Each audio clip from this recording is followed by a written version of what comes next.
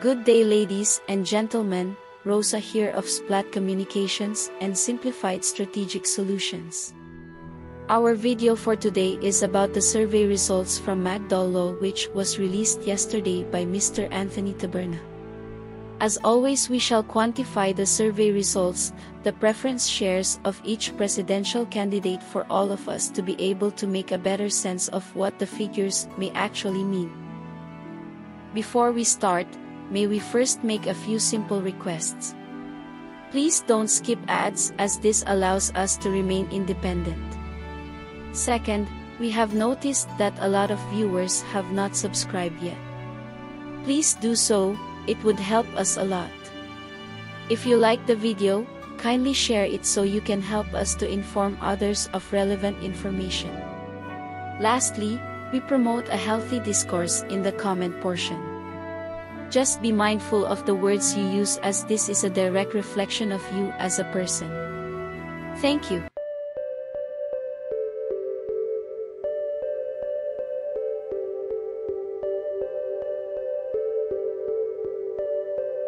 The Magdalo Survey was conducted from April 5th to 7th.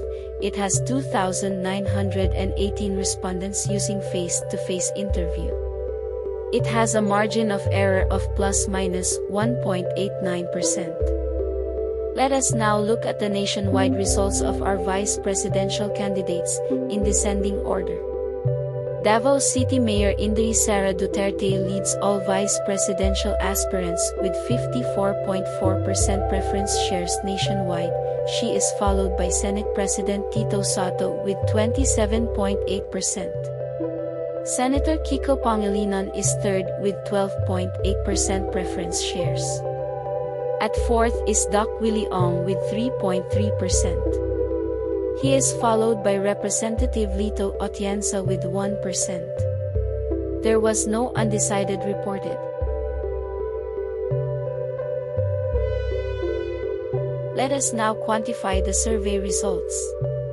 We shall compute for the possible number of votes of each vice presidential aspirant based on the Magdalo Survey preference share results by equating their percentages with the total number of registered voters based on COMELEC figures.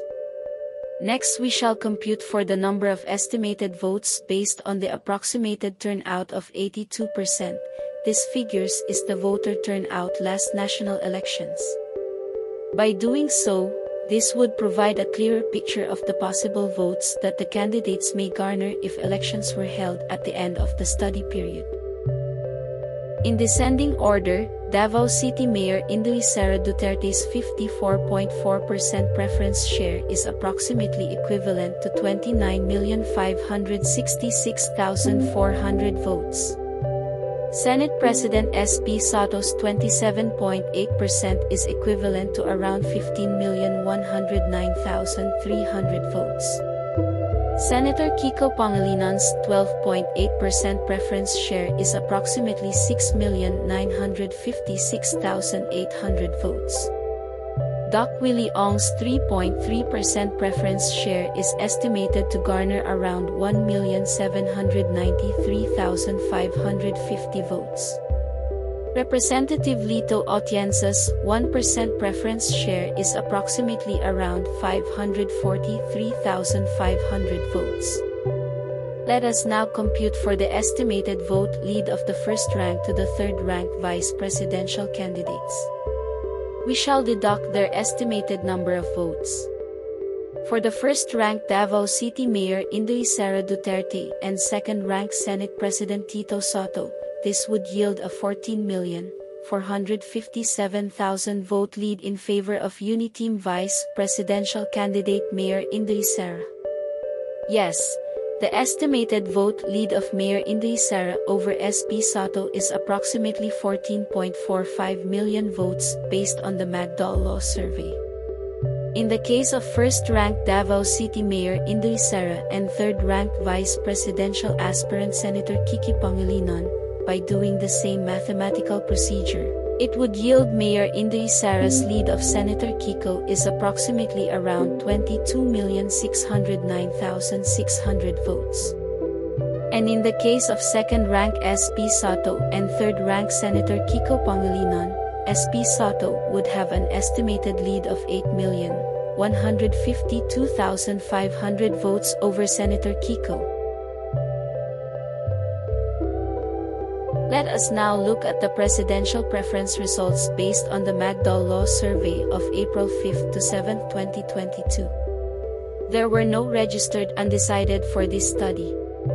In descending order, former Senator Ferdinand Marcos Jr. has 60.9% preference shares, VP Leni Robredo is second and she has 23.4% preference shares.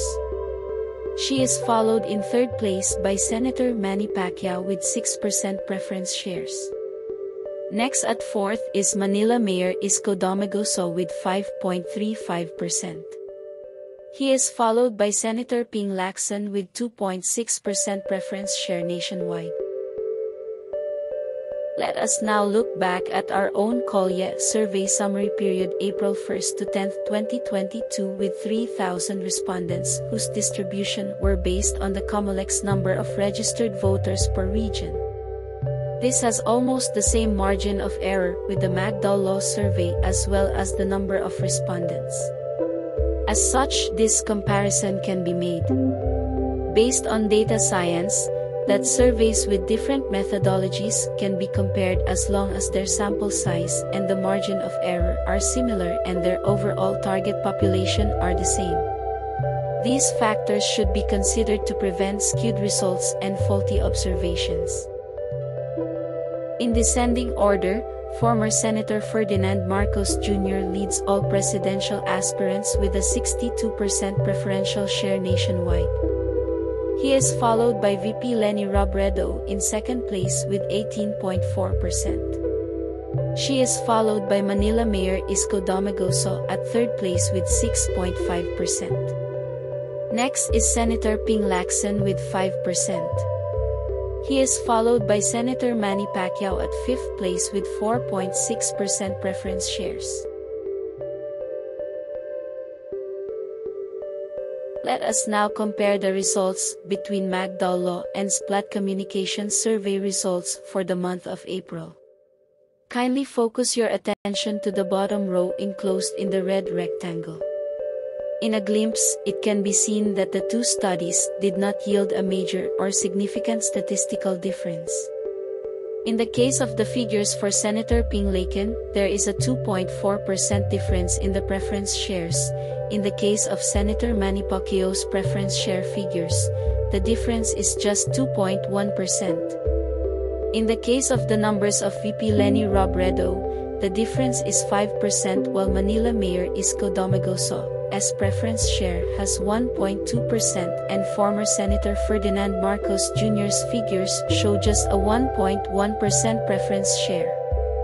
What does this mean? This means that the Magdalo survey and the kalye survey summary presented have basically similar results as it validates each other.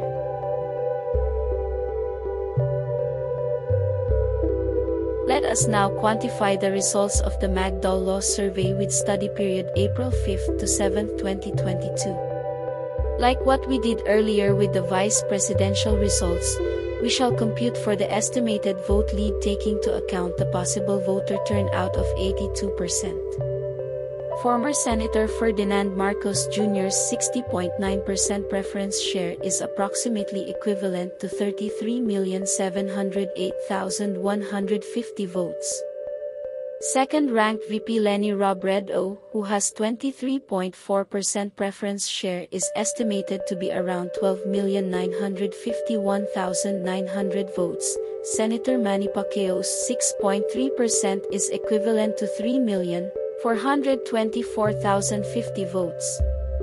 Manila Mayor Isko Domagoso's 5.3% preference share is approximately equivalent to 2,880,550 votes, while Senator Ping Lacson's 2.6% is equivalent to around 1,439,100 votes.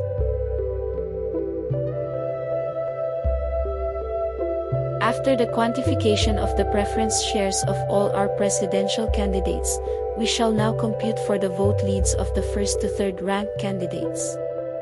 In the case of the first-ranked former Senator Ferdinand Marcos Jr. and second-ranked VP Leni Robredo, after the simple mathematical operation, former Senator Ferdinand Marcos Jr.'s lead is estimated to be around 20,756,250 votes over VP Leni.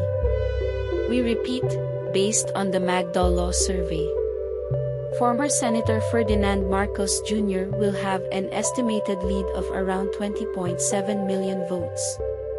BBM's lead over third-ranked Senator Manny Pacquiao is approximately around 30,284,100 votes.